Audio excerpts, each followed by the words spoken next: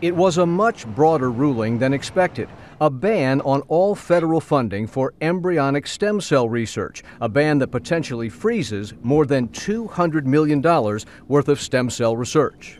This court decision means that millions of dollars that can be spent for stem cell research that can help potentially millions of people can now not be spent. Despite the potential of embryonic stem cells to become any cell in the body and treat the toughest diseases, the embryo is broken up in the process of taking the cells. This is what a federal judge now says is against the law. Citing an amendment to a 1996 congressional budget law, Judge Royce Lamberth ruled the amendment provides that no federal funds shall be used for research in which a human embryo or embryos are destroyed, and this research necessarily depends upon the destruction of a human embryo.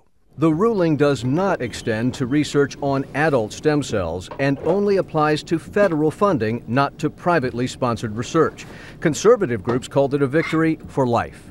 As we've said for years now, all throughout this debate, you shouldn't have to destroy any human life for potential medical treatments.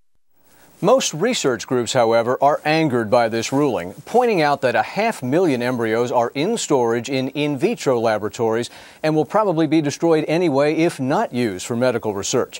The administration did not react in time for this broadcast, but an appeal is likely. Katie? Wyatt Andrews in Washington. Wyatt, thanks very much.